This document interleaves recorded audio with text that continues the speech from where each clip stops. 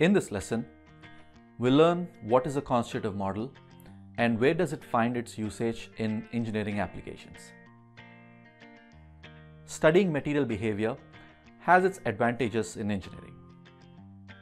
Selecting an appropriate material is very much a part of the design process.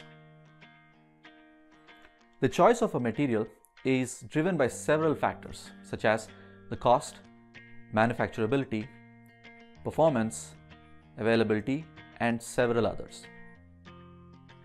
A design engineer must consider all these factors in picking a material for the application that they are working on.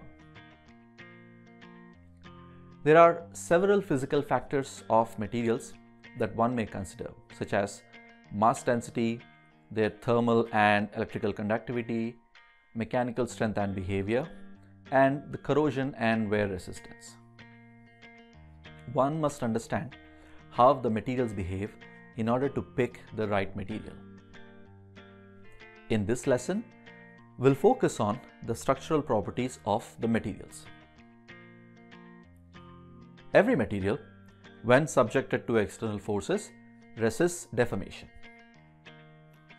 The source of these forces comes from the internal forces that are developed in the material at an atomic scale. Due to the difference in structure between different materials, each material tends to offer a distinct amount of resistance when subjected to same amount of deformation. For instance, if we take two samples of same shape and dimensions, but one made of structural steel and the other made of neoprene rubber, fix it on one end and attach a dead weight on the other end, the rubber bar expands a lot more than structural steel. This is because the rubber must undergo large deformation before its internal forces can support the dead weight, whereas the steel bar generates the same amount of forces for a very little deformation. A mathematical equation that can be used to capture this physical behavior in the form of equations is nothing but a constitutive model or a material model. Now, let's take an example of this car. It's an assembly of several functioning components that are made of different types of materials that are vastly different in their physical behavior. For instance, the chassis is supposed to hold the whole structure of the car together and protect the vehicle in the event of a crash. For this reason, it's made up of high-strength steel, so it can resist deformation. On the other end of the spectrum, we have tires that are made of rubber.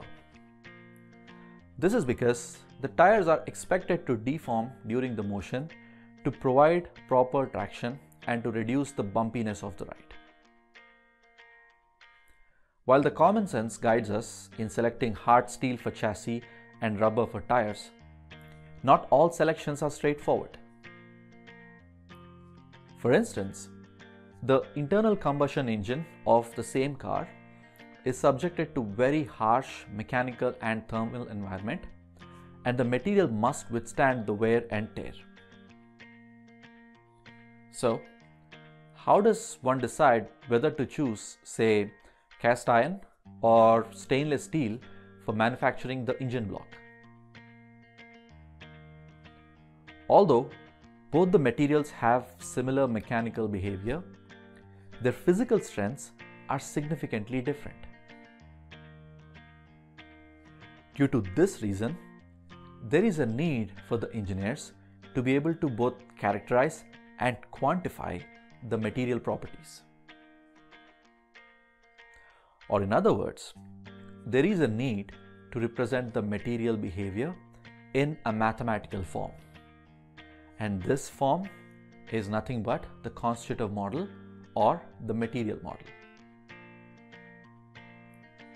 A typical constitutive model is the relationship between the stress developed in the material when it's subjected to certain amount of strain. The simplest form of such a relation is the linear elastic material behavior, which is governed by the Hooke's law. Most metals and many other materials at small deformations follow this law. Of course, this model is very limiting in replicating more complex behavior, but it's very useful for most common engineering applications.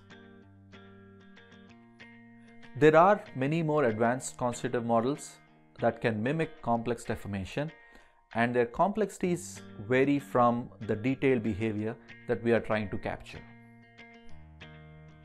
For now, let's focus on linear elastic model as per Hooke's law.